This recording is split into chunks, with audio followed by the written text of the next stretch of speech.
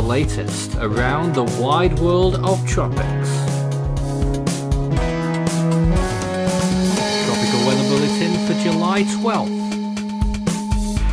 Well, Fay's remnants continue to move through southern Canada now, Atlantic Canada, and Cristina is still active as a tropical storm after reaching its peak intensity in the last 2 days, just shy of hurricane status according to the National Hurricane Center.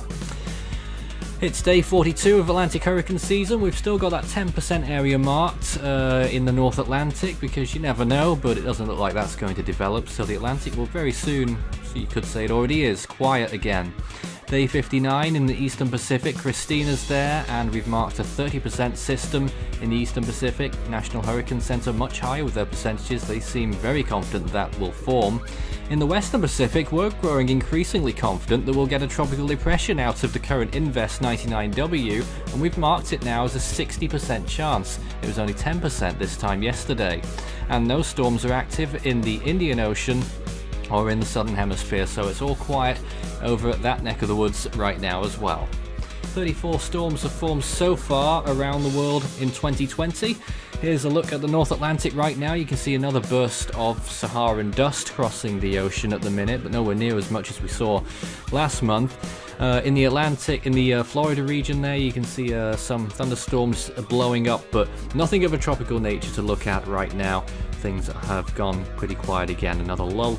And in the Gulf of Mexico, again, fairly quiet across the board. The Eastern Pacific, Cristina is quite clearly visible there. It's starting to lose its convection.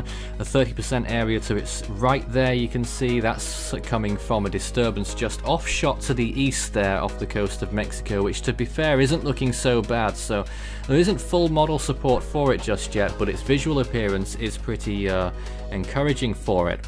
In the Western Pacific, another source of encouragement in terms of storm development comes from that area of interest there, 99W. Convection blowing up just off the coast of the Philippines, and that will probably blow inland just a little bit with some significant rainfall likely in Luzon in particular before it moves off towards the northwest. In the South Pacific, things still rather quiet as you'd expect at this time of year, deep in the winter of the Southern Hemisphere now. Very quiet.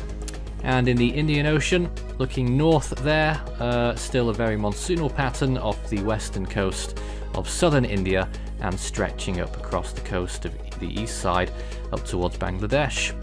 Sea surface temperatures then in the Eastern Pacific, Cristina is really out on over very low temperatures now, I think around 24, 23 even underneath the storm, so it's not got very long left. 30 degrees though, still off the coast of Mexico and stretching up the Gulf of California now. The Atlantic, that is warming up a lot as well. Still, you can see quite a bit of the Gulf there now, 30 degrees Celsius, and tropical cyclone heat potential in the Western Caribbean is phenomenally high, as is his as well in the Gulf Stream, which is interesting to note. In the Indian Ocean, still fairly warm temperatures here as well, particularly in the Bay of Bengal, 30 degrees along the coast of India. And in the Western Pacific, coming onto the screen now, you can see actually the 30-degree temperatures are starting to increase across the board there in the South China Sea and around the Philippine Sea. Still very warm waters and very untapped waters so far because we've only seen 2 storms. So let's look at the anomalies. This is how they compare to average. You can still see the La Nina effect there, maybe not quite as enhanced as it was a week or 2 ago.